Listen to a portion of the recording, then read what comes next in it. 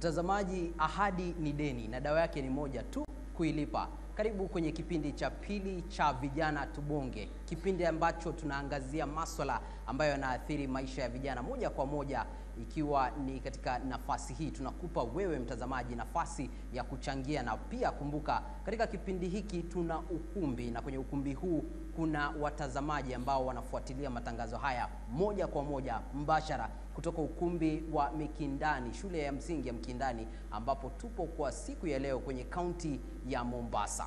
Jina langu ni David Kagina na siko peke yangu. Siku ya leo nimeambatana pia na wataalam ambao tutakuwa tukizamia nao swala la siku ya leo, ama mada ya siku ya leo ambao tutakuwa tukizungumzia swala la afya akili, ukipenda mental health. Tupate tu kufahamu kwa undani swala hili ambalo tunalizungumzia mara kwa mara linahusu nini na linatuadhiri kivipi sisi kama vijana. Kumbuka kwamba tuko hapa kwa hisani ya Shofco Sacco. Na mtazamaji, kabla ya kuwatambulisha wataalam ambao wanaandamana nami, ningependa kutambua uwepo wake mwenyekiti na mkurugenzi wa Sacco ya Shofco Sacco. Na labda iwapo utapata kipaza sauti kikimwendea mkurugenzi wa Shofco Sacco, upate kujitambulisha na vile vile kutambulisha kikosi chako kizima.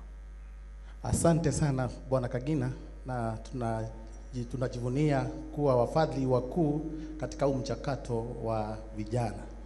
Na karibu nami pia niko na kijana ambaye tunafanya kazi naye, pia nitampatia kinara wangu, anaweza kujitambulisha. Kwa majina yangu ni CPA Ibrahim Maina. Thank you. Asante sana. Kwa majina naitwa Victor Odede. I'm the head of marketing in Shofco Sacco. Tuko hapa ili tupate suluhisho mingi sana kwa mayouth wetu. Asante sana. Habari zenu. Kwa majina naitwa Peter Okoth na mimi ndiye assistant vice chair wa Shofco Sacco. Tuko hapa kuzungumza na mayouth, tuone jinsi watakavyoweza kusaidika. Umeongea Kiswahili kuhusu mental health, so kidogo some of us tumezoea English. So about mental health and how now Shofco comes in to help the youth. Thank you very much. Good evening, everyone. My name is Corin Sodongo. I sit in the Sacco board as honorary secretary. I want to encourage the youth who are here to think straight about their future in terms of their finances, and you do it at early age because time is not there for you. Thank you. Welcome. Habari za leo. Kwa majina naitwa Virginia Mutheu, na keti kwa bodi ya Sacco ya Shofco, na nimefurahi kukuwa hapa leo for us to talk about mental health issues, na pia kujua vile mayouth tunaweza saidika aje hata wakati tunapitia hizo changamoto, tunaweza saidika aje upande wa kupata pesa. Asante sana.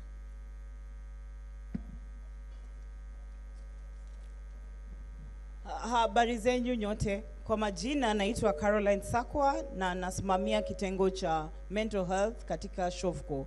Asante sana kwa wadhamini wetu wote.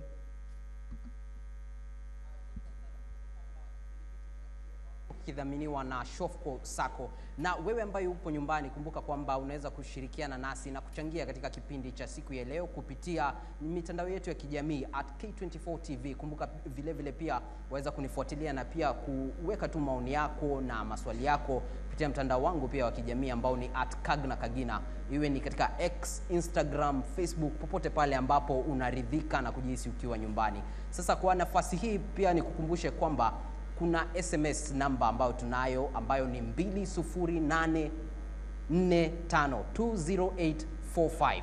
Pata kutuma SMS na jina Tubonge. Utume jina Tubonge kwa nambari hiyo ya 20845. Pale utapata kuulizwa maswali kadhaa na bila shaka kushirikishwa kupata tu kufahamishwa zaidi kuhusu swala zima la fedha na jinsi ambavyo unaweza kujiendeleza kama kijana. Sasa nafasi hii nichukue kutambulisha wataalam ambao ninaungana nao siku ya leo, nikianzia mwisho ule pale.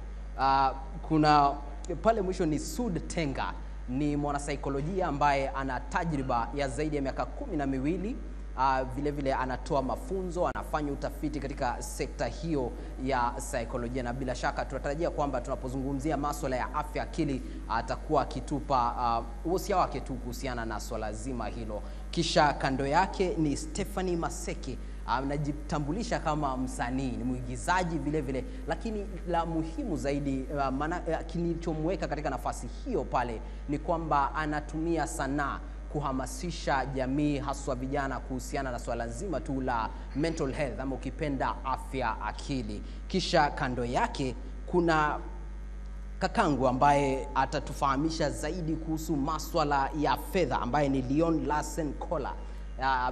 Anafuatilia ni mtaalam katika sekta ya actuarial science. Kwa wale ambao huenda mnajiuliza anafanya nini haswa, na bila shaka tutakuwa tukipata mawili matatu kutoka kwake kuhusiana na swala la fedha ambalo natumai kwamba litaibuka wakati wa mjadala wetu kuhusiana na afya akili. Na mwishowe ni ruhusu ni mtambulishe Ann Katiku Nzioka, ambaye pia ni mwanasaikolojia, anafanya kazi na kaunti ya Mombasa kuhusiana na swala zima tu la swala la afya akili ama mental health, mental awareness, yote haya akitoa mafunzo na kuhakikisha kwamba vijana wanapata nafasi hiyo. Na haya yote nikiwatambulisha wataalamu ambao ninao hapa, inafaa inakupa ufahamu wa ndani kwamba swala hili tunapoanza kulichambua basi tutalichambua kwa undani zaidi. Lakini mtazamaji, kabla ni wageukie wataalamu ambao ninao hapa, kuna baadhi ya takwimu. Ukiangalia kwamba kuna shirika la afya ulimwenguni WHO ambalo limesema kwamba kati ya mataifa 10 ulimwenguni ambayo yana idadi kubwa zaidi ya watu ambao wanakufa kwa kujitoa uhai wenyewe, 6 kati ya mataifa hayo 10 yapo barani Afrika. Kando na hilo, kati ya watu 100,000 wanaoaga dunia, angalau watu 18 kufa kwa kujitoa uhai wenyewe. Hiyo inamaanisha kwamba tuna tatizo. Hii leo ulimwengu unaidhinisha siku ya kuhamasisha umma kuhusu umuhimu wa kutojitoa uhai. Na bila shaka nikianza tu na mwanasaikolojia ambaye tunaye hapa, tukiangalia idadi hizi ama nambari hizi ambazo zipo kwenye tafiti mbalimbali, tunagundua kwamba kuna shida ya afya akili. Lakini labda tuanze na hapa. Afya akili ni nini? Utajuaje una matatizo ya mental health? Tuiseme tu mental health ili mtazamaji aweze kupatana nasi moja kwa moja. Mental health kwa kifupi ama kwa ile lugha rahisi ni afya ya akili kama alivyosema. Na katika afya ya akili tunazingatia mawazo yako, fikra zako, na vile fikra zako zitaambatana na tabia zako na venye utajitokeza na kujielekeza katika jamii. Na tukiangalia kwamba masuala ya afya ya akili ni masuala ambayo kwa muda mrefu hayajapewa kipaumbele, kwa muda mrefu hayajazingatiwa sana. Hata saizi nikiuliza wengi wao hapa wataniambia nikivunjika mguu nitakimbia hospitali, nikivunjika ama nikishikwa na malaria nitakimbia hospitali. Je, ukishikwa na stress unakimbilia wapi? Kumaanisha bado kuna gap ambayo haijapata kuzungumziwa katika afya ya akili. Na ukiangalia nikishika mali Kagina alisema ni kwamba takwimu zinaonyesha kwamba walioathirika na afya ya akili ni vijana ama ni young people of Kenya and Mombasa. Ndio wamekuwa affected na mambo kama depression, wamekuwa affected na mambo kama anxiety disorders. Wao ndio stakeholders wa mental health. Na ni vitu ambavyo hawajui wapi wataenda watazungumza, hawajui ni wapi wataenda watapata safe space ya kushare bila kuwa labeled. Kwa sababu wengi ambao tukizungumza mental health huku pwani watu wasema ashakuwa mwenda wazimu huyo, lunatic. Kwa kimombo wanasema ashakuwa crazy or is a lunatic. Kwa Waswahili wanasema ashakuwa mwenda wazimu huyo, mpelekeni nyumbani ama mpelekeni msikitini ama mpelekeni kanisani akaombewe. Ambao ni vitu ambavyo watu wamekuwa wakiombewa makanisani, wakiombewa misikitini, lakini changamoto kubwa ni kwamba iko katika akili zao. Sasa leo labda niwaeleze vijana wenzangu ni kwamba afya ya akili, utajuaje kuna changamoto ya afya ya akili? Na ni mambo ambazo tunapitia kila siku lakini hatuna uhamasisho zaidi. So ni vitu tapuuza. Utajiona mara kwa mara umeanza kuwa mchovu kwa haraka tu. You lack the sense of motivation within you. Unaamka asubuhi unasema uko kibaruani leo sitaenda. Kwa nini utaenda? Sijisikii tu kuenda. The lack of sense of motivation.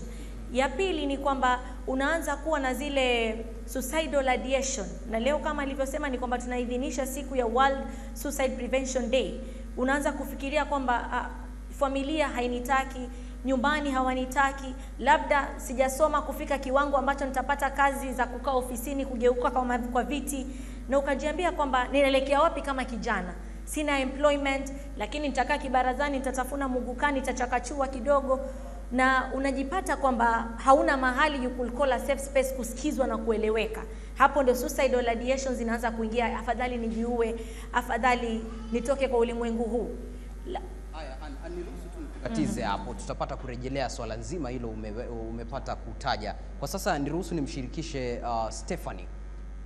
Katika swala nzima, wakati uhamasisho dhidi ya wakati unahamasisha vijana kuhusu masuala ya afya akili, jinsi ya kupambana nayo, jinsi ya kupata suluhu, labda mapengo ambayo umeweza kugundua yapo katika nafasi hiyo ya uhamasisho tunapozungumzia mental health, ni kama hivyo? Asante kwa swali hilo, kwa sababu ni a very important question ambao most of the time huwa hatujiulizi. Gap kubwa ambayo tuko nayo katika mental health awareness ni the fact that kuna a lot of stigma in our society. A lot of stigma. Mpaka leo hii karne ya sasa hatujakubali ya kwamba kuna ugonjwa wa mental illness. Hata watu hawaelewi ukiwaambia mambo ya mental health. Hiyo ni kitu geni sana kwetu, because sisi we are Africans. You cannot get sick in the African society. Ufai kulia, mwanamume afai kulia, walia kisa na maana ni uende ujikaze until further notice. Sawa? So unapata pale mtu akisema mimi nafikiri niko na depression. Watu wanakuangalia zile za what do you mean? Unajua? So ni pale waambiwa unajikaza. And that is why most of the time watu wengi sana huwa hawatokezei wakasema kwamba they are not okay. Unajua? Because we are not supposed not to be okay. Tuko supposed kukuwa tu sawa. Especially when it comes to the boy child. Mimi niko na very strong naegemea sana upande wa wanaume, kwa sababu wametengwa kwa muda mrefu, na huwa sana napenda wanawake, ndio manake mimi ni mwanamke na nina mtoto wa kike, lakini pia nina mtoto wa kiume. Na ukiangalia katika hizo the suicide cases, the data, I think most of the numbers ni za wanaume. Naomba tujiulize ni kwa nini. Wanaume si watu wa kuongea sana, na mwanamume wa Kiafrika si mtu wa kuongea sana. Haswa pale unapopata ameenda mahali na akapigwa stop. Manake atulizwa ni mwanamume wa aina gani umejilegeza hivi. Hicho ndio Kiswahili chetu sisi huku. Unaelewa? Na si huku tu, bali Kenya nzima. Kwa hivyo pengo kubwa ambalo mimi nafikiri tuko nalo ni the fact that kuna a lot of stigma. Watu hawako tayari kutupokea na zile habari za depression. Na watu pia hawaelewi. Hiyo ndio pengo la pili. Watu hawaelewi maana ya mental health. And I think I think hiyo ndio kitu ambacho tunahitaji sana, ku create awareness. Hiyo ndio kitu kubwa sana, awareness, na the fact that kama community bado hatujaweza kulipokea hili swali. Naam, naona Bwana Suda anakubaliana nawe kuhusiana na swala la ambalo ulikuwa umetaja hapo la unyanyapaa, stigma dhidi ya swala zima tu la mental health.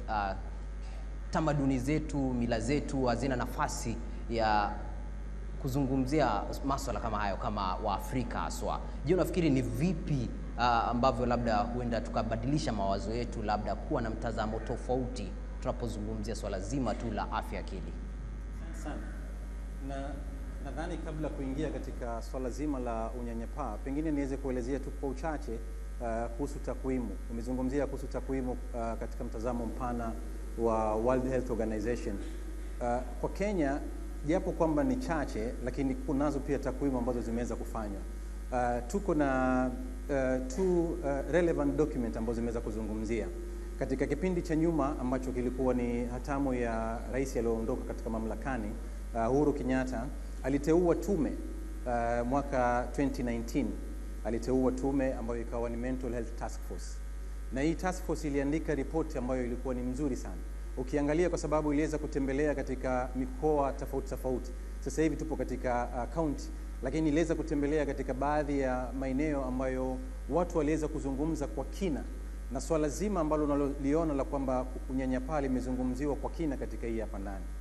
katika ripoti ya Mental Health Task Force 2020 imezungumzia kwamba katika studies ambayo imefanyika in Western region imeonyesha kwamba 1 out of 4 ako na tatizo la mental health. 1 out of 4 ako na tatizo la mental health. Ukiangalia katika takwimu ambazo zimefanywa na kada, an institution ambayo inaangazia kuhusu masuala ya madawa ya kulevya, inaonyesha kwamba 1 out of 8, hii ni study ambayo imeangalia within the different regions katika nchi ya Kenya. Katika vijana imeonyesha ni kwamba mmoja katika watu kati ya watu 8 mmoja kuna tatizo la mental health. Ukiangalia hapa hivi ni kwamba tupo na vijana wengi. Kwa hiyo tujiulize katika hapo, tukiangalia kwamba unaweza ukafikiria ni nani ambaye katika yule ambaye akona mental health problem. Kwa hiyo ni swala ambalo lipo mbali na ukiangalia katika World Health, ukiangalia sasa katika nchi yetu ya Kenya, hususan katika eneo letu la Mombasa, ni kwamba matatizo haya yapo. Umezungumzia swala la kuhusu unyanyapaa. Unyanyapaa umekithiri, na changio kubwa la unyanyapaa ni kwamba ni ufahamu. Tupo na ufahamu mdogo. Katika clinic watu wanapokuwa wanakuja katika wako na matatizo yamefika kikomo, then unapata kuelewa kwamba kuna kuwa na ufahamu mdogo kwa kijana within the youth themselves, ufahamu mdogo katika jamii, ufahamu mdogo katika familia ambayo yule mtoto ambaye anakuwa yupo katika ile familia. Badala ya kuweza kumsaidia, kunakuwa ni kama wanamsukuma ili kuweza kumuondoa katika ile jamii. Inakuwa mtu anahisi aibu, anaona kwamba hii inakuwa ni fedheha. Iweje kwamba mimi niweze kulizungumzia swala kama hili, niweze kusema kwamba nyumbani kwangu niko na mtoto ambaye ako na depression, nyumbani kwangu kuna mtu ambaye ako na tatizo ambaye anajaribu kuwa na fikra za suicide.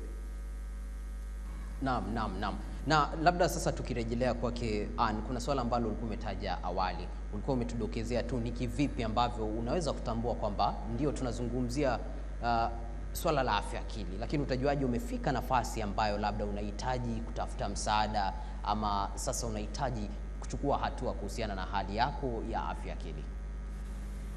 Swali zuri sana. Utajua vipi kwamba umefika mahali lazima uzungumze upate msaada? Ya kwanza ni wakati umeanza kujitenga na watu. Umeanza kubadilika katika zile tabia zako. Labda ulikuwa mtu mchapakazi, mtu mkakamavu, mtu outgoing. Unajipata kwamba kidogo unaji-isolate kwa nyumba moja ama kwa room moja kwenu. Hautaki kutoka nje. Kumaanisha hapo unahitaji kutafuta msaada zaidi. La pili, utajuaje umefika mahali kwamba nataka usaidizi? Ni kwamba unapata vile vitu vyote ambavyo unafanya ni kwamba haufanyi na ile nguvu ama na ukakamavu ambao ulikuwa unafanya hapo mbeleni. Unapata kama uko kazini, zile output zako kikazi hauwezi vifanya. Unajipata kama ni hata ni mjengo tu ama kazi zozote zile vijana wanafanya, unapata hauna ile output yoyote ambao unaweza sema kwamba nimeenda nje nikafanya, lakini nimejaribu nikapata hiki, haupati kile. Wakati mwingine ni vipi tena utajua kwamba nimefika mahali ambapo nataka ushauri ama nataka usaidizi zaidi, kulingana labda siwezi pata kwa jamii na siwezi jisaidia mwenyewe? Ni wakati ambako huoni umuhimu wako wewe mwenyewe kama ubinafsi wako. Kwa kizungu tunasema self esteem. Ni kwamba your self esteem imeshuka, imeenda chini. Hata mtu akikwambia umevaa kanzu nzuri, mtu akwambia mashallah umevaa kanzu nzuri, uko smart. Wewe huoni kwamba mimi siko smart. Wewe hunijui, wewe hujui nini nafikiria. Imefika pale watu from outside see the potential in you, lakini wewe huoni hiyo potential yako. Ni msichana mrembo, ni msichana mkakamavu, umevaa vizuri, lakini when those appreciations zinakuletea, you don't feel like you deserve them. Unaona kwamba hapana, wewe kuna vitu ambavyo hujaona. Then that should tell you that hapa nilipofika nahitaji msaada. Wakati watu nje wanaona kwamba mimi niko na kipaji hiki, watu nje wanaona kwamba naweza fanya hiki nikafanya hiki, lakini mimi mwenyewe ndani yangu sikioni. Kumaanisha hapo unafaa upate usaidizi. Na pia ukijiona most of the time your mood ni kwamba una masikitiko, una majonzi, ni wewe kuingia unalia, ni wewe kuingia umeshika tama, ni wewe kuingia unaona tu dark side of life, hauoni mwangaza wa maisha, kumaanisha hapo kuna tatizo na lazima upate ushauri zaidi, ushauri nasaha, ama uende kutembelea kituo chochote upate msaada. So hizo ni vitu mojawapo ambavyo ukiviona na uanza polepole na tukavipuuza. Na ingine kabla sijasahau ni kukosa usingizi. unajipata siku 2, siku 3, siku 4, siku 5, mwezi, miezi miwili, miezi mitatu, usingizi na kuwa story. Watu wakiingia kitandani wakilala unashangaa, watu wanapata vipi usingizi wakalala mpaka wakakoroma, wengine wanaamshwa na jua la saa 7. Wewe usiku kucha umeshinda, umekesha. Kumaanisha hapo kuna shida. Kwa kimombo tunasema insomnia nao imeanza kuingia. Kuna wale ambao huanza kuona vitu ambavyo wengine hawaoni. Wasema jamani, naona kuna mtu amesimama pale, kuna mtu ananizungumzisha, ananiambia fanya hivi, jiue, jimalize. Hiyo tayari inaonyesha hapo kuna tatizo. Hallucination kwa kizungu na delusions. Sawa sawa. So vitu kama hivyo vinakuonesha kwamba jamani, nataka kusaidika. Na labda mnapokaa hapo unajifikiria, unajiuliza, labda niko na ngapi, niko na 1, niko na 2, ama ndio imeanza. Labda tutaeleza zaidi tujue tutazitatua vipi. Naona watu wanacheka. Nadhani nimegusa mahali. Wana relate kuna mtu anasema hapo ni kama na relate na insomnia, but tutasaidiana. Haya, sawa sawa. Na labda nirudi kwa mwanasaikolojia mwenzako hapa. Bwana Sud, tunapozungumzia kwamba ndio hizi ndio dalili ambazo zitakutambulisha kwamba ama zitakufahamisha kwamba ndio una tatizo la afya akili. Lakini ni mambo gani huchangia mtu kujipata katika nafasi kama ile? Vyanzo vya matatizo ya afya akili huwa ni kama gani? Asante sana. Pengine kuongezea kwanza katika zile dalili, mojawapo pia inakuwa ni katika tabia. Unakuwa disobedience, unakuwa ni mkali. Wote unapojaribu kuzungumza na wewe unakuwa mkali, unakuwa mkaidi, mtu anashindwa kuelewa mbona ghafla ulikuwa unafuata ni mtu kufuata sheria, ukielezewa unatii, then all of a sudden then umekuwa disobedient, hutaki kusikiza yale ambayo umekuwa umeambiwa. Pia utapata kwamba presentation ya mtu anakuwa mwanzoni alikuwa anajiangazia sana katika presentation yake, anajali sana jinsi anavyokuwa, appearance yake inavyokuwa. All of a sudden unaona kwamba imekuwa imepotea, hajielewi tena kwamba yupo katika njia gani. Swali ambalo umeliuliza ni kwamba chanzo chake inakuwa ni nini? Katika hizi dalili ambazo tuko nazo, chanzo chake imekuwa ni nini? One, ukiangalia katika mtazamo mpana, wanasema ni kwamba biopsychosocial issues zinachangia pakubwa sana. Wataalamu wameweza kuvumbua, wakasema ni kwamba ukiangalia katika matatizo ambayo yanazopelekea mtu yamegawanyika katika vitengo vingi. Kitengo cha kwanza ni biologically. Kuna mtu anaweza kuwa amezaliwa kuna genes ambazo zinaweza kuwa zinamchangia yeye apate katika matatizo ya akili. Wakati mtu anapokuja hospitali kutaka kuelewa kwamba kuna tatizo, unaweza ukamuuliza kwamba kumewahi kuwa na mtu katika familia yako ambaye ameugua tatizo kama ile ambalo uko nalo? Kumewahi kuwa na mtu katika familia yako ambaye pengine amekuwa na substance abuse issue, amekuwa na struggle ya mambo ya depression? Kwa hiyo inaambatana ama inakupatia kuelewa kwamba kuna uwezekano kwamba kuna baadhi ya asilimia ambayo inatokana na kulingana na biological ama genes ya yule mtu. Pili, unakuja katika psychosocial. Psychosocial inakuwa ni katika akili. Mzangu amezungumzia kuhusu self esteem. Self esteem ni mtu katika hali ya kuweza kujiamini, na inaweza kuganyika katika vipengee vingi sana. Kuna mtu kiwiliwili chake chenyewe inakuwa hakiamini kwamba kama yupo sawa. Anaweza kuwa ni mfupi, lakini katika ule ufupi wake ni kwamba hajaridhika na ule ufupi. Anaweza kuwa pengine ni mweupe, lakini ukimwangalia kwamba anakuwa hajaridhika kwamba yeye ni mweupe. Ama ni mweusi, lakini hajiamini kwamba ule weusi wake unamsaidia yeye kuwa anapendeza. Ndipo utapata unaona mtu kwamba anaanza kujichubua. Watu wanaelewa kwamba anajichubua nini, anajibleach, ili kwamba angalau akitokea na yeye aonekane kwamba na yeye pia yuko light skin. Sasa hivi ni tatizo kubwa sana katika jamii. Ukitembea saa nyingine unaweza ukaangalia mtu mweusi ni yupi, hauoni mtu mweusi. Kila mtu unayemuona ni kwamba ni rangi tofauti. Washangaa kwamba huyu juzi na jana alikuwa rangi hii, sasa hivi amebadilika rangi. Ili inakuwa ni katika hali ya katika kujiamini. Katika psychosocial issues zinachangia ni kwamba katika familia mzazi anakuwa na mtoto, wakati katika malezi anapokuwa anamlea yule mtoto anakuwa you'll amount to nothing. Wewe hautainukia kuwa kitu chochote. Mwangalie jinsi alivyo, sura mwangalie alivyo. Sura kama sijui ya nani. Yule mtoto anakuwa anasundugu, wa Waswahili wanasema. Anaelezewa maneno ambayo yanakuwa hayamsaidii. Kwa hiyo anakuwa anajihisi kwamba mimi sifai, mimi sipendezi. Kwa hiyo tangu unapokuwa mdogo inakuwa inamchangia. Watu wakitaka kuzungumza anaona kwamba no, mimi si sawa, anamwambia mwenzake nenda wewe, nenda wewe. Anafeel kwamba yuko incapacitated, hawezi yeye. Then unaangalia katika swala zima la social issues. Social zimechanganya na mambo ya environment.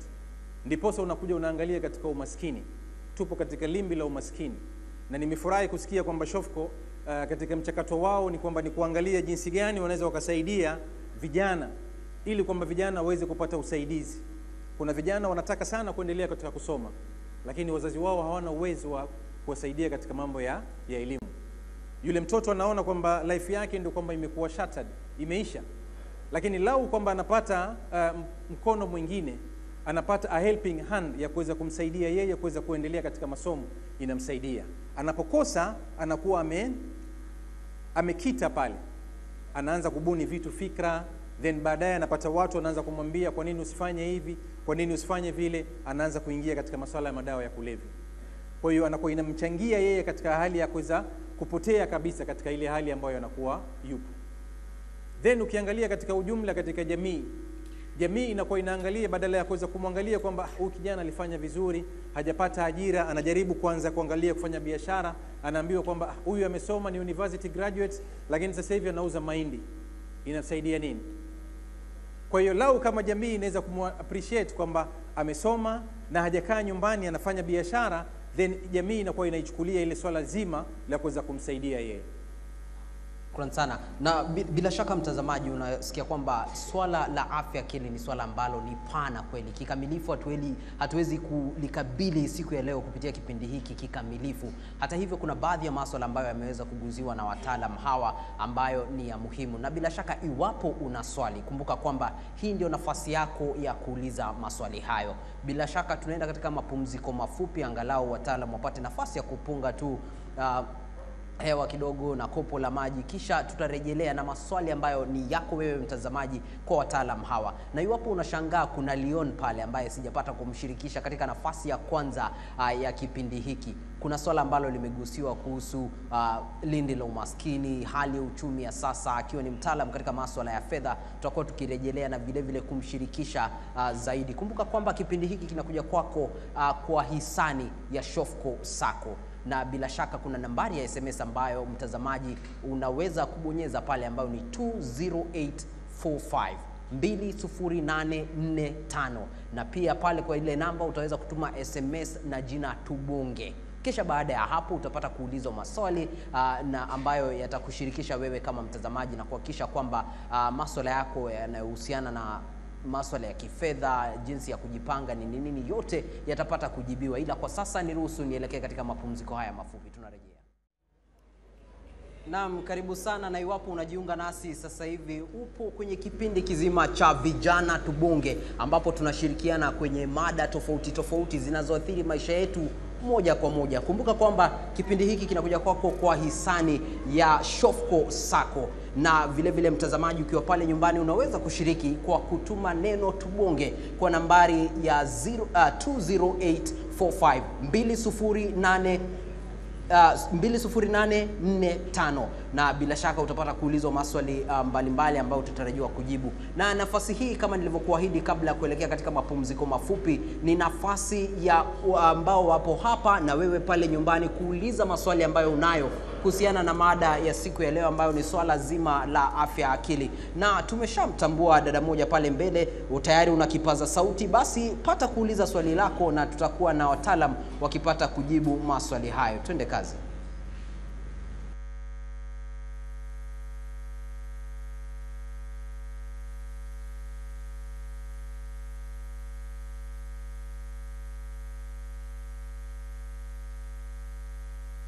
Yetu ya kijamii at K24 TV, iwe ni X, iwe ni Facebook, iwe ni mtandao wa Instagram, na vile vile utanipata pale katika at Kagna Kagina na kukushirikisha. Iwapo una swali lako pale nyumbani, hakikisha kwamba unapata nafasi ya kuliuliza.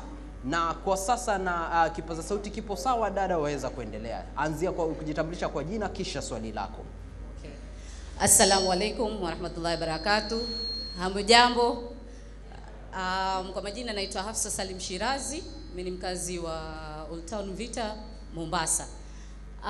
Mwanzo nimeshukuru sana kupata nafasi kakangu hapa Victor kutualika na Shofco. Mimi ni member pia kwenye Shofco na inafanya mambo mingi mazuri sana na tunafurahia kama wanaelekeza mambo ya afya ya kiakili.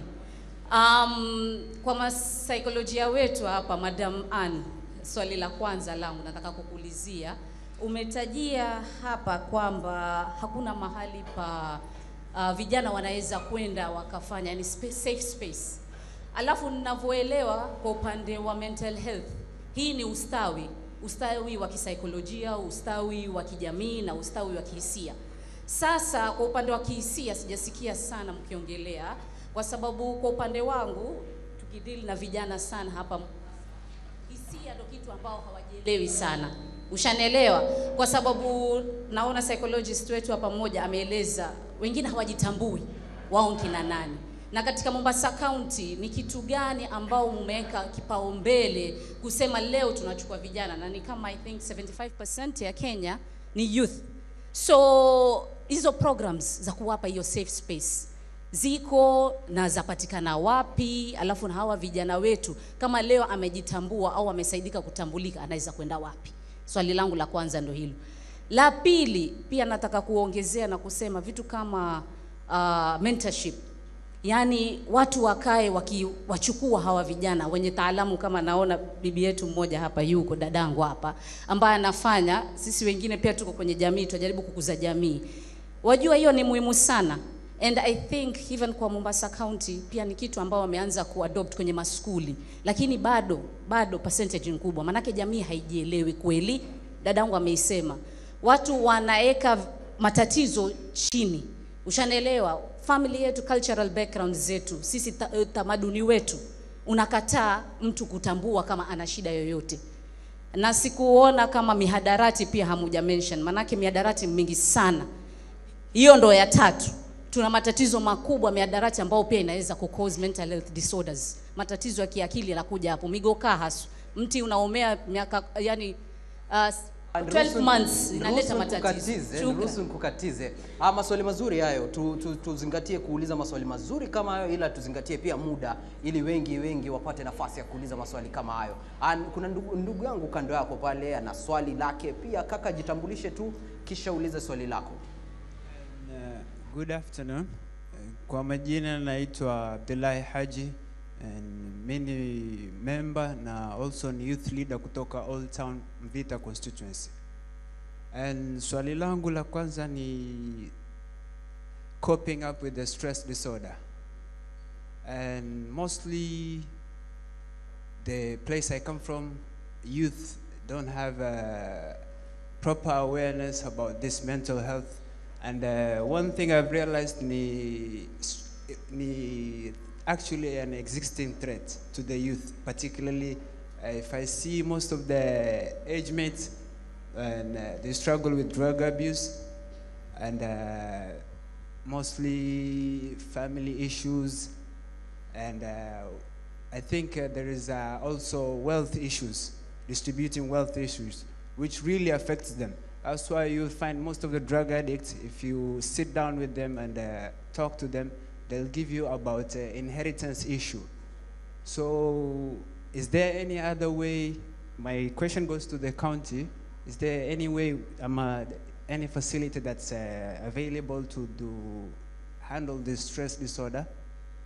Naam, asante sana kwa swali lako. Bila shaka nafasi hii nawapa wataalamu wapate kujibu maswali hayo. Naona maswali mengi yameelekezwa kwako Ann, na bila shaka kwake Sud. So kwa hivyo kwa sasa tuanze na Sud. Waweza kujibu maswali ambayo yamepata kuulizwa, kisha tutaenda kwake Ann, na kabla ya kurudi tena na kuuliza maswali mengine upande huu. Asante sana. Nitaanza na swali la mwanzo ambalo dada yangu ameuliza, Hafsa Shirazi. Amezungumzia masuala mingi. Mimi ningependa kupika katika swala la mentorship. Nadhani ni kwamba ni kitu muhimu. Umeulizia kwamba kunao mchakato ambao unafanyika. Apparently I can't speak on behalf of the county, lakini tuna imani kwamba pengine dadangu Ana anaweza kuzungumzia kuhusu swala la pengine ni mikakati gani ambayo imewekwa. Ukiangalia katika saikolojia, mambo yanayochangia pakubwa ni social issues. Social issues zinachangia, na social issues ni nini? Social issues zimegawanyika katika vipengee vingi. Mojawapo ukiangalia ni katika skill set. Pengine mtu hana utaalamu, hana ufahamu wa skill set ambao inaweza ikamsaidia. Pili ni kwamba within katika the environment, parenting, jinsi gani kwamba familia inaweza ikamsaidia yeye, parenting styles ambazo zipo, sawa Ya tatu unaweza ukaangalia katika kuhusu swala la economic empowerment, kwamba kuna tatizo la financial support. So economic empowerment inaweza ikafanywa vipi? Ukiangalia katika hii, lau kama tutakuwa tunakuja na apprenticeship ama mentorship program ambayo inakuwa inaangalia ni kwamba ni vijana gani ambao wanaweza kuchukuliwa. Baadhi ya wale vijana wanaangaliwa ni kwamba wako na existing set skills, hawana, wangependa kuwa nani. Tuko na vocational institutions nyingi, lakini tuziangalie kwa kina ni kwamba hizi vocational institutions ambazo ziko zinawasaidia hawa vijana, na kama hawaziwasaidia hawa vijana, tatizo ni nini? Is it a financial issues? Ni kwamba zipo lakini hawana uwezo wa kwenda pale kwenda kusoma. Do we have microfinance institution? Do we have institutions ambazo zinaweza zikalend kuwapatia wao mikopo ili kwamba waweze kwenda kusoma? Kwa hiyo nadhani ni kwamba swala ambalo umelizungumzia ni swala zito na ni swala muhimu sana katika masala ya hayo. Swala la drug abuse nadhani tumelizungumzia nilipokuwa nimezungumzia kuhusu takwimu za NACADA. Ukiangalia ni kwamba katika Coast Region imeonekana ni kwamba ni one of the leading region katika mambo ya poly drug use. Watu wanachanganya sana. Kuna baadhi ya mikoa imeonekana kwamba wao wako wingi, wanatumia kwa wingi mathalan pombe, wengine bangi. Lakini ukiangalia katika mkoa wa Pwani, Mombasa na mkoa kwa ujumla, imeonyesha ni kwamba katika poly drug use according to NACADA 2020 ni kwamba tupo mbele sana. Watu wameathirika kwa hali ya juu sana. Na ni vipi tunaweza tukawasaidia? Tushukuru kwamba katika manifesto ya governor wa Mombasa amelizungumzia swala la, amelipatia kipaumbele swala la drug abuse. Akona mchakato alikuwa amezungumzia wa kuweza kuweka rehabilitation center. Lakini rehabilitation center peke yake haziwezi kusaidia. Kuna need ya kuwa na prevention mechanism. Wale ambao hawajaingia katika swala hili la madawa ya kulevya wanaweza wakasaidiwa vipi katika prevention mechanism? Wale ambao wameshaingia, wamepata rehabilitation services, wakitoka wanasaidiwa vipi? Kunayo mikakati, kunayo taratibu ambazo zimewekwa ili kwamba wale ambao wametoka wamekuwa mapped, wako na set skill, wameweza kusaidiwa, wanaweza wakapatiwa opportunity na wao waweza wakapatiwa ajira. Then sijui naweza nikaendelea la Abdullahi Haji jibu hilo. Abdullahi Haji ameuliza kuhusu coping na stress. Vipi watu wanaweza wakacope na stress, hususan vijana? Na ameizungumzia kwa undani kwamba kuna mambo ambayo yanachangia katika kucope na stress. Mojawapo amezungumzia swala la mirathi katika urithi. Sawa, kuna watu wamepatiwa responsibility kwamba wao wamekuwa ni administrator within the family, ama wao wamepatiwa responsibility ya kuensure kila mmoja ameweza kusaidika. Nadhani ni kwamba one of the area ambayo unaweza ukapata usaidizi ni kwamba mtu aelewe haki yake ni nini. Na kama ni pengine ni Muislamu, kuna ofisi za kadhi, unaweza ukienda pale. Kama ni swala la mirathi, ukapata kuelimishwa, ukapata kuelewa kwamba lau kama kuna tatizo la mirathi, mimi nitasaidika vipi. Coping mechanism inakuja kuweza ku understand underlying issue ni nini. Hauwezi ukazungumzia kwa jumla kwamba coping mechanism iwe ni kitu fulani, lakini kitu cha msingi na cha muhimu ni kuweza kuelewa kwamba huyu ako na tatizo ambalo linamsibu yeye. Kwa hiyo tatizo lake linatokana na changio lipi? Is it educational issue? Is it parental issue? Ni kwamba amefiliwa, ana cope na grief ambayo ako nayo. Is it a relationship issue? Pengine labda alikuwa na demo akamwacha. So anahisi kwamba mbona naachwa, amechukulia mwingine. Semi Abdullahi, lakini pengine inaweza kuwa labda ni katika mifano ambayo labda mtu anaweza kuwa nayo. Kwa hiyo muhimu ni kuweza kuunderstand ni kwamba underlying issue ni nini. Ukishaweza kuelewa ile underlying issue, then pale anaweza kupata usaidizi kwa kupitia kwa mtaalamu. Naam, naona Ana anatingiza kichwa ishara kwamba anakubaliana nawe. Una nini la kuongeza? Labda mwenzangu naona ameangazia karibu kila kitu, labda mimi nitaongezea niseme tu kwamba hospitali zote ambazo ni za county, tukianza na Coast General ambao kwa mnaijua kama Makadara, na nikidhani kwamba Makadara saizi tunasema kuna Makadara ndogo iko kila mahali katika sub county, si ndio? Ni kwamba huko utapata wataalamu ambao wana saikolojia. Hata mimi mwenyewe niko Coast General hapo, that's where I'm based. Kwa hivyo kumaanisha kwamba ukiwalk into Coast General, ukija psychiatry department utanipata hapo na utapata msaada, tunawasaidia na tunawashughulikia. Labda ni kwamba kuhamasisha kwa jamii, hawajajua kwamba hizo services wanaweza zipata wapi. Huku kuna Portrees Hospital, side za huku kuna Portrees Hospital ambao mwanzo wao wanafanya mpaka inpatient services. They are offering even inpatient services. Wakikuona kwamba bado huwezi kaa na familia, huwezi kaa na jamii, wanakuweka kwa muda, unaangaliwa na unapata msaada. Kwa hivyo hizi huduma ziko. Labda ni kuhamasishwa kwa wanajamii ndio hawajajua. Lakini hospitali zote za county hautakosa mwanasaikolojia ama counselor ambaye atakusaidia kutatua masuala ya afya ya akili. Alafu labda niongeze lingine ni kwamba mentorship. Mimi mwenyewe at my own personal capacity nimeanzisha na organization nyingine inaitwa International Medical Aid. Kila mwezi tunazunguka kwa shule high school, tunaenda tukihamasisha watoto kuhusu afya ya akili, mental health awareness, na pale watu tunachukua wanafunzi kadhaa, tunawaingiza, tunawafuatilia katika maisha yao. Kwa hivyo ni vitu ambavyo tunafanya at our own small capacity, na labda kidogo tunapata msaada wa serikali, lakini mental health nitasema ni kwamba ni kitu imeanza kujulikana sasa, si kitu ambayo imekuwa hapo mbeleni. Na COVID ilipokuja ndo masuala ya mental health yaliingililia, kwa sababu watu walishangaa hii ni maradhi gani yanakuja. That's when psychologists became very famous.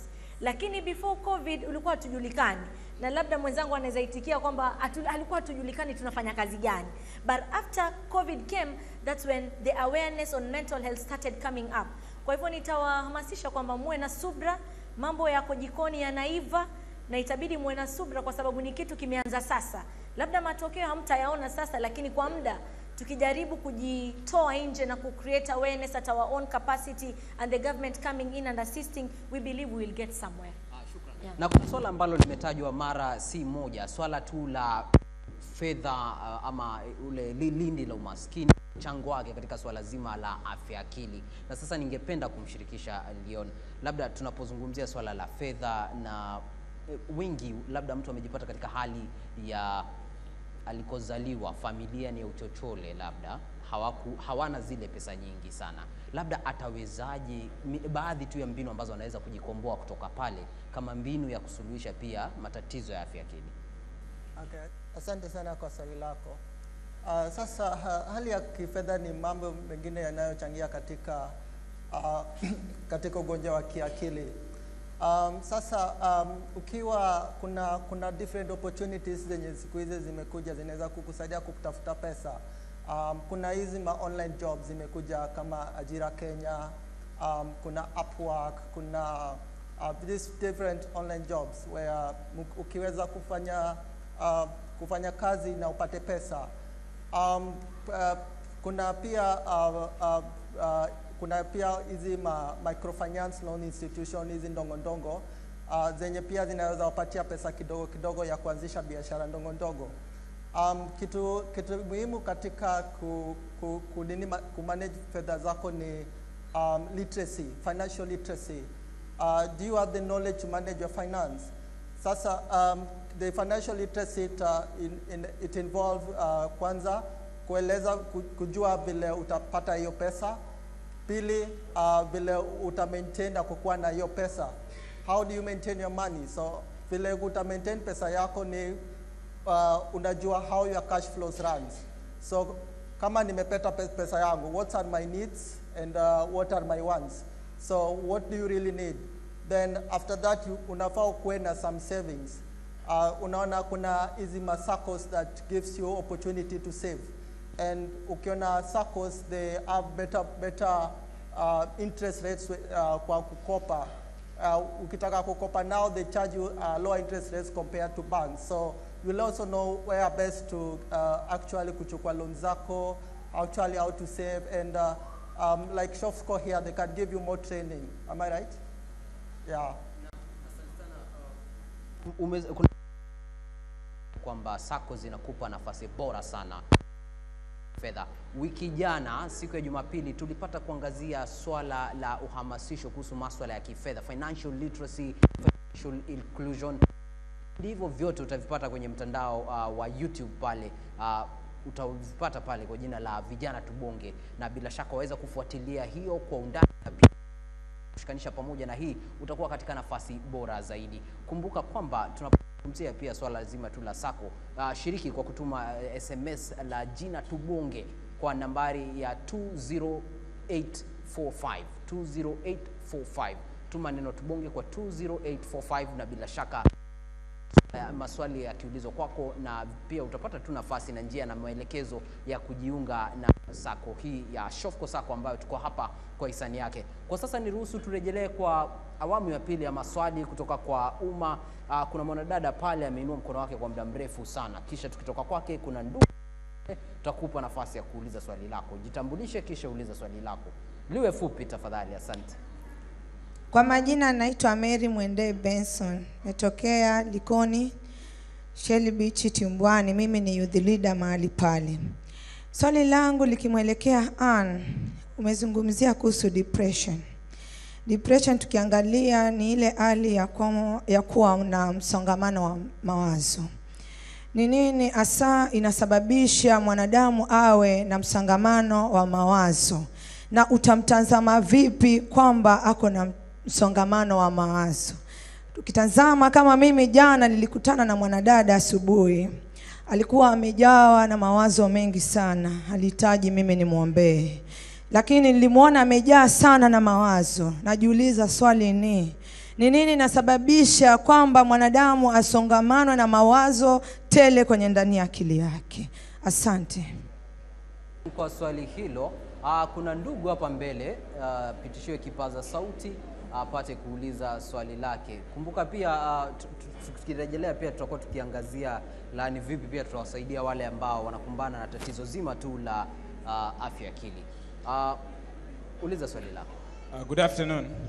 My name is Ismail Chande. I'm the Secretary of the Community Disaster Management Committee representing CHUDA. My first question is to Ann. Is there any special mental health team which the county government has just formed, maybe to deal to help the disaster teams? As per like me, I'm a community disaster management committee representing CHUDA. Is there any team which goes to the community to sensitize the community about mental health? My second question is, kindly give us a toll-free number for mental health of the county government. Thank you. Pitisha kipaza sauti. Kuna ndugu pale anaonekana swali lake limemshika sana. Uliza lako.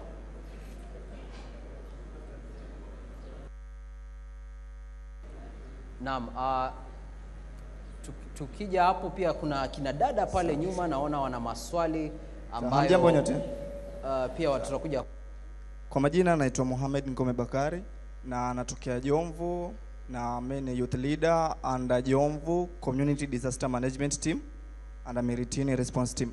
Na niko na maswali mawili. Swali langu la kwanza linaenda kwa Ann na lingine kwa Tenga. Swali la kwanza ni how can someone build a confidence and self-esteem ndio hawezi kujikwamua kutoka kwenye lindi la mental illness?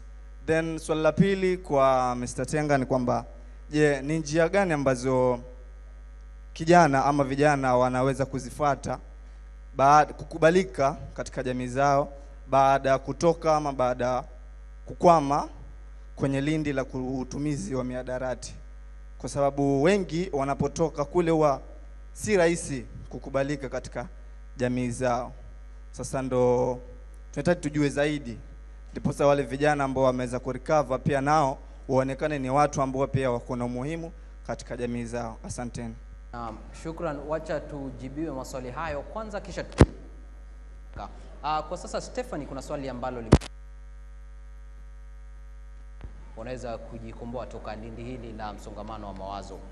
Kama ambaye upo kwenye mstari wa mbele wakati wa kuwashinikiza vijana, wewe ambaye unatumia sanaa haswa, ni upo na katika bora zaidi kueleza? Thank you for that question. Ningependa kusema hivi, I think hilo ndio swali kubwa ambalo tunafaa kulitatua leo. Ni vipi vijana wangeweza kujikomboa katika hii hali, ndio ili tusije tukapata depression ama tukapata some of the mental health issues ambazo tuko nazo. Sisi kama vijana, nafikiri kwa wakati kama huu katika nchi yetu ya Kenya na katika ulimwengu mzima kwa ujumla, tuko na nafasi kuu na kuna a lot of opportunities zetu sisi kama vijana. Kuna mambo mengi ambayo tunaweza kufanya. Kuna kitu ambacho Leon amesema, ameongelelea juu ya nafasi za kazi. Na kitu moja ningependa kuambia vijana wa Mombasa ni kwamba tafadhali tusitegemee kungojea kuandikwa kazi. Kazi ziko nyingi za kujitayarishia. Umesema nini? Sisi wenyewe tunaweza kujitengezea kazi. Kweli kazi ziko nyingi. Watu wengi wanapata stress kwa sababu gani? Umeandika barua, umeandika a lot of applications na hupati zile kazi. Lakini na kitu moja ningependa kusema ni kwamba serikali yetu imeangazia sana masuala ya TVET. Kuna kazi ambazo sisi tumedharau sana, na ni hizi kazi za mkono. Na hizo ndio kazi ambazo zina pesa. Ni wapi ulisikia kwamba fundi wa plumber amelala njaa? Plumber hajawahi lala njaa. Ama yule kijana anafanya kazi shambani, unajua, mtu wa kufua, unajua, hizi kazi ndogo ndogo mnazisema wenyewe hapa. Tunasema ni kazi ndogo, lakini katika hiyo siku moja wewe kama plumber ukafanya hizo kazi kama 4-5, unafikiri una pesa ngapi ukikompea na yule mtu anafanya kazi kwa ofisi? Kwa hivyo ningependa kusema ya kwamba sisi wenyewe tujitengezee hizi nafasi, manake ziko. Na kitu moja ambacho ningependa kushukuru na Shofco Sacco na other microfinances ni kwamba wameita sana vijana, kujeni tusaidiane kimawazo, tuone tunaweza kuwasaidia vipi na ile idea ambayo uko nayo. Manake vijana wako na a lot of business ideas, lakini hawana capital.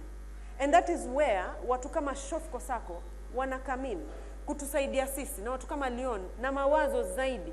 Wakisema watatupatia shilingi 10,000, hiyo 10,000 utaifanyia nini? Utai-multiply ama tutaenda tukakae base? Tunaelewa? Kitu nyingine ambacho ningependa kusema ni kwamba sisi kama vijana, sako letu ni kina nani? Na nazungumzia vijana wa Mombasa, maanake mimi nimezaliwa Mombasa, nimekulia Mombasa, na nimeishi Mombasa, na naona vile tunavyoangamia na stuff to do with drugs especially. Kikao chako wewe wakana kina nani? Wakana kina nani?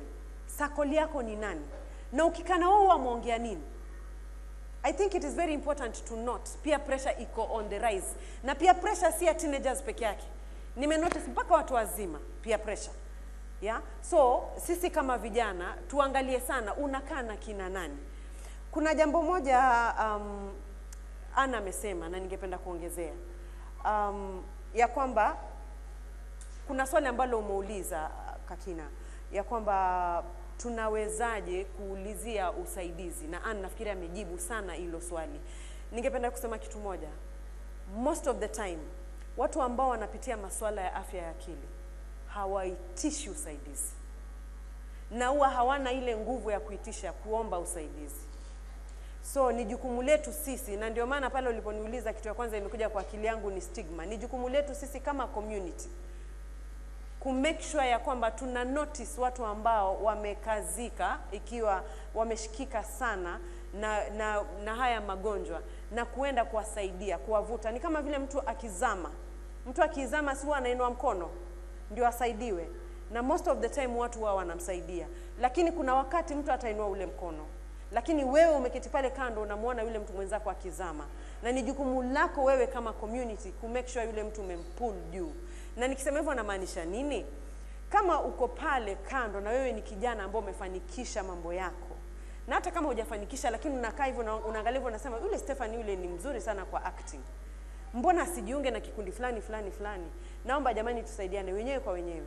Manake kitu jamii inamaanisha umoja. Jamii inamaanisha umoja, na iwapo tutaungana tufanye kitu kwa umoja tutaendelea. Vijana ni kuinuana. Naam, na labda tukisonga kwake, kuna swali hapa ambalo linaulizwa na linalingana na swali ambalo lilikuwa limeulizwa awali hapa, na ambao wanafuatilia matangazo yayo wakiwa mbashara hapa. Kuna mtu anauliza, kuna haja gani ya kwenda rehabilitation ilhali rehabilitation hakuna mechanisms ambazo zimewekwa ili kuhakikisha wale ambao wanapitia mfumo huo wanakubalika tena kwenye jamii? Ningependa ujibu swali hilo ukilifunganisha na yule ambaye alikuwa ameuliza awali. Kuna wale ambao wanatumia coping mechanisms ambayo ni kutumia mihadarati, labda watasaidika kivipi? Asante sana. Asante sana kwa hilo swali. Ni swali zuri kuweza kuelewa kwamba kuna taasisi ambazo zimeweza kubuniwa za rehabilitation center, na muulizaji anauliza ni kwamba kuna haja gani ya kuweza kuingia katika rehabilitation center wakati hakuna mfumo kamili wa kuweza kumsaidia anapotoka katika rehabilitation center. Kwa hiyo muhimu kwanza kuelewa katika mtazamo mpana, kwa nini mtu aende katika rehabilitation center. Rehabilitation center inamsaidia mtu psychologically, katika kiakili. Unapokuwa una tatizo la madawa ya kulevya ama umeathirika na madawa ya kulevya, inakuathiri katika two aspects. There's the psychological part of it, and then there's the physical part of it. The physical ni ile wanaita withdrawal symptoms, arrosto. Ukiangalia katika arrosto ni kwamba utakaa wiki 2 itakuwa imesha clear. Utaumwa na tumbo, utakatika, utaendesha, utafanya nini, then baada ya wiki 2 then physical symptom itakuwa imeshaisha katika wingi wao, 42 to 2 weeks itakuwa imeclear. Psychologically inakusaidia kwa sababu ile rehabilitation center, wengine wanaweza kuwa wameenda rehabilitation center kwa muda wa miezi 3, miezi 6, wengine miezi 9. Inasaidia nini? Inamsaidia yule mtu katika kuweza kumsaidia katika kiakili, kifikra. Ametumia madawa ya kulevya kwa muda wa miaka 4, kwa muda wa miezi 6, kwa muda wa miaka 6 ama miaka 10. Katika muda waliokuwa wakitumia kwa miaka 10, kulikuwa na change katika normal functioning ya system yake. Kuna venye alikuwa akiamka asubuhi saa 6 anashughulika na nini, jioni anafanya vipi. Kwa hiyo rehabilitation center inamsaidia yeye kumgeuza ili kwamba kumregesha katika hali yake ya sawa kama mwanadamu. Lieleweke hilo la kwanza. Pili, ieleweke ni kwamba rehabilitation center kunazo zingine ambazo wanajaribu kuweza kumpatia mtu ni kwamba katika zile skills ambazo wanaweza kujisaidia nazo. Kuna wengine wako na computer training, kuna wengine wanajaribu kuleta watu wawasaidie katika vocational, lakini haitoshi. Lengo la rehabilitation center ni kumsaidia mtu katika mtazamo wa katika kiakili. Anapokuwa anatoka lazima kuwe na mikakati. Kama serikali ya county, serikali ya national level, lazima kuweka mikakati kwamba inamsaidia vipi hawa watu ambao wameweza kutoka katika rehabilitation center kuweza kupata support. Dadangu amezungumzia swala la TVET. TVET inaweza ikasaidia. Wanakuwa marked wale ambao wameweza kutoka, wanafanyiwa opportunity, wanaingia katika TVET. Haitoshi kwenda katika TVET. Baada katika TVET kuna contract ambazo zinapeanwa katika county. Si lazima awe yeye pia ni bwenyenye. Vijana wanapatiwa hizi opportunity. Vijana wapatiwa hizi opportunity.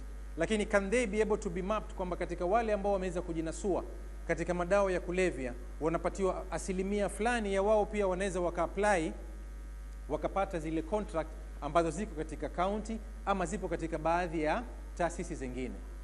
La msingi la kuweza kulizungumzia ni kwamba nini inachangia even katika wale ambao pengine wameweza kujinasua ama katika wale ambao pengine hawapo katika issue hiyo ya kuweza kuingia haraka katika madawa ya kulevya. Inakuwa vijana wengi hatuna delayed gratification. Tunataka na tunataka sasa.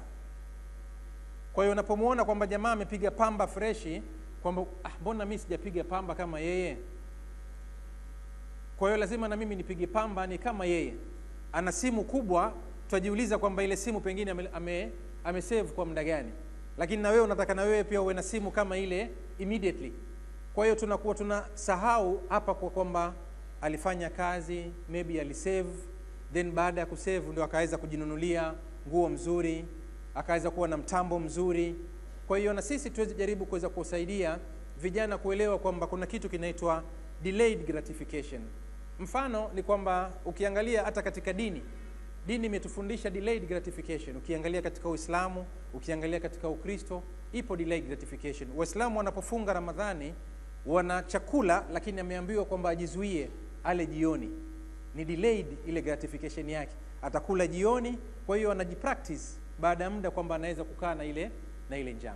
Kwa hiyo muhimu ni kwamba katika vijana pia tuwe na ile delayed gratification. Ukiona jamaa amepiga pamba, mu appreciate, lakini pia wewe kuna time yako pia utapiga pamba.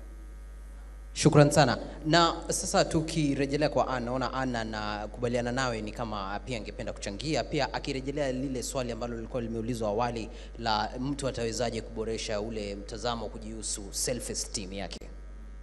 Labda nichangie kwanza kwa hilo swala alikuwa anazungumzia, ni kwamba we throw fingers kusema kwamba rehab hazifanyi kazi, lakini look at the statistics ya wale watu wako kwa rehab. Wengi wao walibebwa hobela wakaingizwa kule na fujo.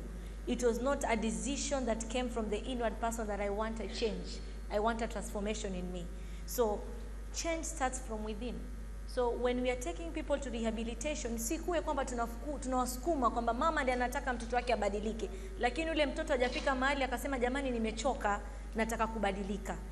Na pia nikiongelea tena masuala ya rehabilitation, amesema kwamba kuna zile skills kwa rehab ambao watu wanapata kufundishwa zile kazi za mikono. Na over time kumekuwa na tofautiano katika baada ya mtu kutoka rehab, reintegration back to the community. Hapo ndo kumekuwa kuna shida. Na nikisimama hapa nasema kwamba Her Excellency the Second Lady Dorcas Rigathi Gachagua, sijui wangapi wanamfuata ile foundation anafanya.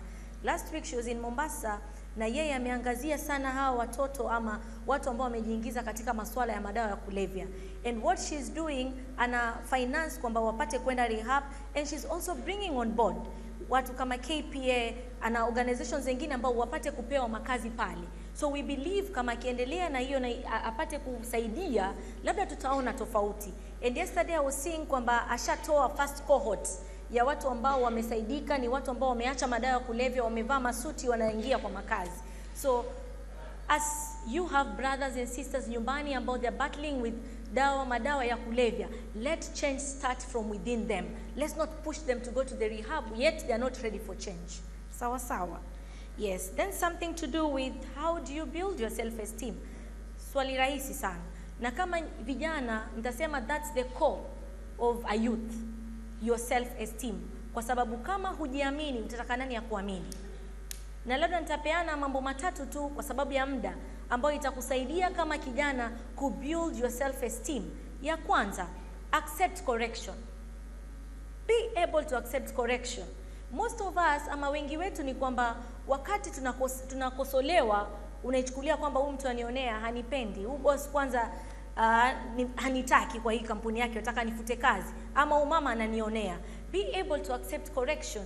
Unakaa chini baada ya mtu ashakwambia hapa na hapa ndo unapoenda vibaya. Unakaa mwenyewe, tunasema it's mindfulness. You sit down at your own comfort zone and ask yourself, jamani wamesema hivi, wakasema hivi, wakasema hivi. What is truth within this statement that have been said? Is there some truth in it? If yes, what can I do? What skills, what coping mechanisms can I have so that ni transform na ni change? Tuko pamoja paka hapo? Na lingine ambalo unaweza fanya ni kwamba get to know your strengths and your weaknesses. Kila binadamu akona strengths zake na akona weaknesses zake. Hata mimi ninapozungumza ni kwamba niko na strengths na niko na weaknesses zangu.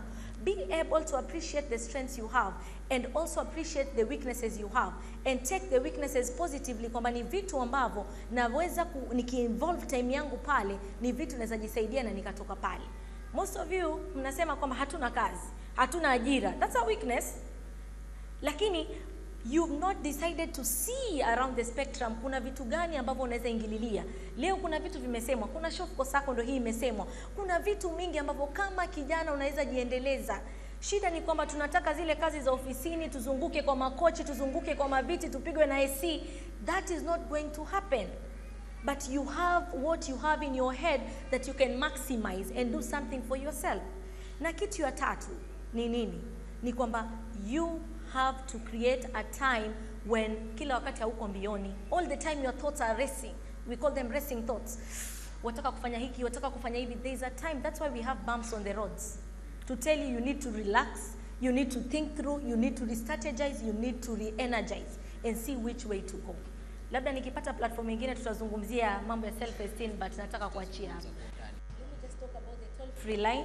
For now, we don't have a toll-free line for mental health, but I love and I've picked it up as a very good recommendation that we could incorporate as the county government.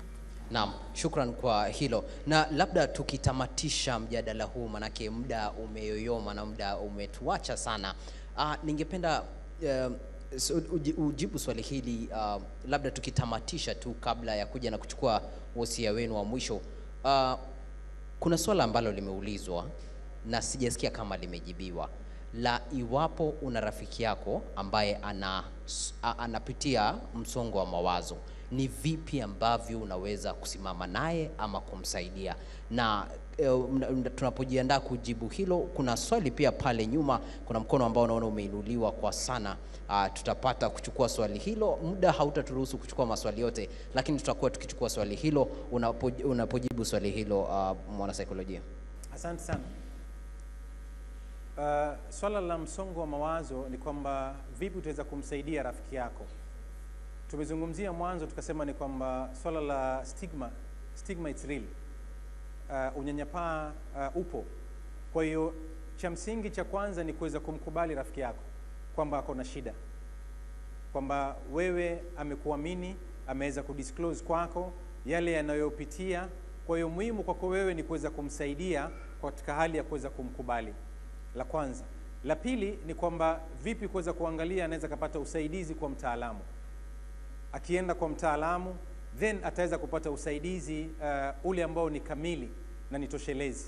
Ataweza kuelewa kwamba shida yake ni nini. Tumesema most of the issues ambazo watu wanapitia kuweza kufikia kuwa na depression ama msongo wa mawazo ni kwamba kuna kuwa na underlying issues. Kwa hiyo mtaalamu ataweza ku-identify what are these underlying issues ambazo wanapitia. Then katika zile underlying issues ataweza kusaidiwa ni kwamba ni njia gani ambazo anaweza kufanya. Kuna wengine kama inategemea na ni kwamba atafanyiwa assessment. Kuna kitu kinaitwa assessment atafanyiwa ili kuweza kuelewa ni kwamba depression yake iko katika level gani. Is it a mild depression? Is it a moderate depression? Ama is it a severe depression? Kama mfano itakuwa ni katika severe depression, inaweza kalazimu yeye aweze kupatiwa dawa. Anaweza kupatiwa antidepressant. Itabidi amuone kwamba daktari wa akili aweze kupatiwa antidepressant. Lau kama depression yake pengine ni katika moderate ama mild depression, then anaweza kadil na mtaalamu kuweza kumsaidia ni kwamba ni underlying issues gani ambazo zimemsukuma yeye zikampeleka pale kupata depression. Naam, shukrani kwa hilo. Tupate swali lako kwa kifupi kaka. Habari zenu.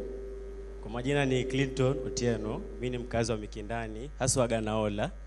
Swali langu ni, mimi ni fundi, carpenter.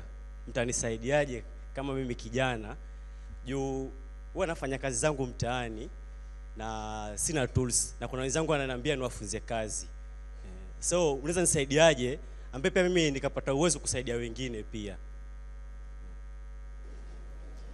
Naam, sawa sawa. Swali hilo litajibiwa na wataalamu litajibiwa na Leon hapa tunapotamatisha kundi hili. Kuna swali la mwisho hapa, naomba aliulize kaka yetu hapo, tusimwache hapo. Kaka, uliza swali lako kwa kifupi tuokoe muda.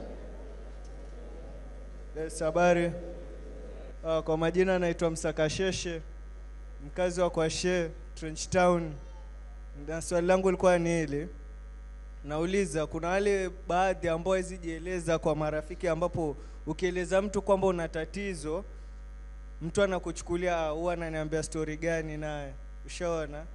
Sasa nilikuwa nauliza, kuna yule mtu anataka apate services za therapy, si ndio? Na nilikuwa nauliza pengine kuna free therapy sessions for individuals ambao kiasi wanapitia vitu. Tupate therapy sessions, since most najua kwamba mtu unatoa pesa, na kwa yule ambao hajiwezi, yule ambao ana pesa. Shukran kwa swali lako. Na kwa sasa ningependa tutamatishe mjadala huu, lakini swali hili liweze kujibiwa. Kuna swala la mtu ambaye alisema yeye ni fundi wa mbao. Ningependa mkurugenzi wa Shofco Sacco apate kujibu swali hilo yeye mwenyewe kabla tukuje na kutamatisha kipindi hiki. Asante sana Bwana Kagina. Nataka kuchukua nafasi hii kuelezea jinsi tunavyoweza saidiana na huyo mwana youth mwenye ameuliza swali. Kwanza katika Shofco yenyewe, Shofco the NGO, tuko na nafasi mingi ambazo tunaita apprenticeship, na ni kumaanisha kwa mtu kama huyo kama yeye ako na nafasi ya kujiendeleza katika utaalamu wake, sisi wenyewe kama Shofco Sacco tunakuja kumpatia vile vifaa ambavyo angeweza kutumia, na pia avutie wenzake awafunze jinsi ya utaalamu ambao wako nao. Kwetu sisi tunaita apprenticeship, na kwa kifupi ni kusema kuna nafasi murwa kabisa, na ni vizuri pia kama anaweza fika kwa ofisi zetu ambazo ziko hapa Mombasa, na atapewa nafasi ya kujua zaidi. Lakini from where we sit is good to confirm, sisi tunasimama na vijana kama hao, na kongole sana kwa sababu ya swali lako. Asante. Naam, shukran. Na muda huu ningependa kwamba tutamatishe mjadala huu na wataalamu wetu mpate kupeana wosia wenu wa mwisho, closing remarks tunapoondoka. Asante. Langu muhimu sana ni kwamba there is no health without mental health. There is no empowerment ya youth without focusing on mental health. Sisi sote tupo katika athari ya mental health. Muhimu ni kwamba tujaribu kuondoa unyanyapaa. Unyanyapaa hautusaidii, bali unyanyapaa unazidi kuzidisha swala kuu la mental health. Asante. Kitu cha kwanza, asanteni sana kwa kuja kusikiza mjadala huu, na ningependa kusema ya kwamba kitu moja tu ningependa kuwasihi: be kind.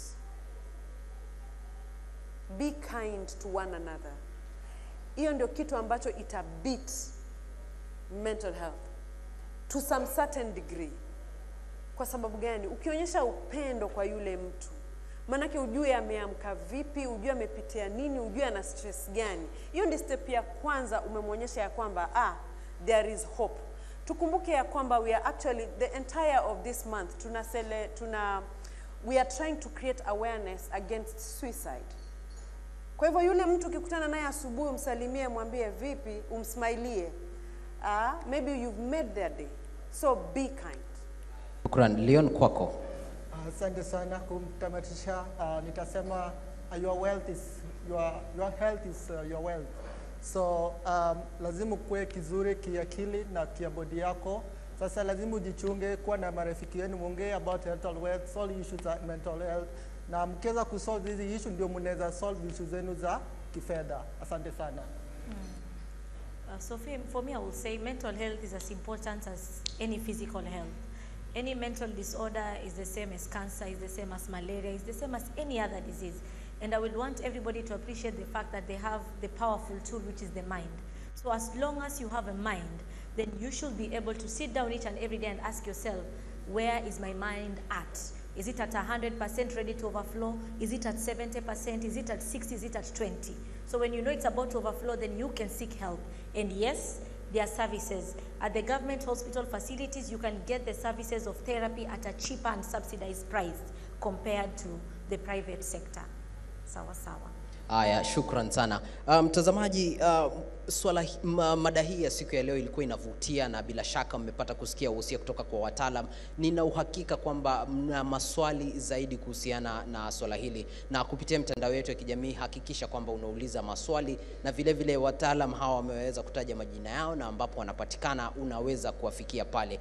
Kumbuka kipindi hiki kizima kimekuwa ni kwa hisani ya Shofco Sacco, na vile vile kuna nambari ya SMS ambayo ulifaa kutuma neno tubonge ambayo ni 20845, na bila shaka utaweza kuwa ukipokea majibu yako kuhusiana na masuala mazima ya fedha. Na bila shaka iwapo unahitaji msaada, kumbuka kuna wataalamu wako pale nje, wapo tayari kukusaidia. Usinyamaze, usikimie.